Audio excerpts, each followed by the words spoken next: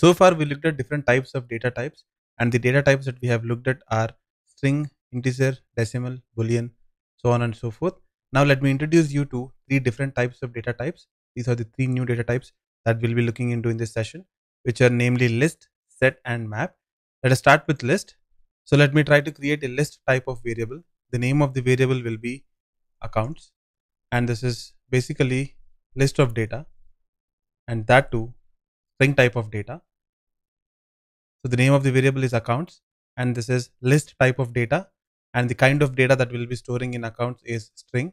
And just by writing this notation, it doesn't mean that we have created the variable or we have initialized it.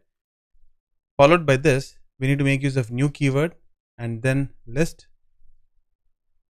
And since it is string type of data that we'll be storing in the variable, that should be new list of string. And finally, followed by that, I need to put parenthesis and semicolon. So this is how we create a list type of variable, and the notation that we'll be making use of is list of data type. This can be either string or integer or boolean or decimal. Followed by that, we'll make use of the variable name equals to symbol, new is the keyword, and once again list of string type of data. Followed by that, we'll have parenthesis, and followed by that, we'll have semicolon. So whenever we make use of a notation like this, that is when we can say that we have created a list type of variable. And now let us look at how to add values into it and how to fetch data out of the list.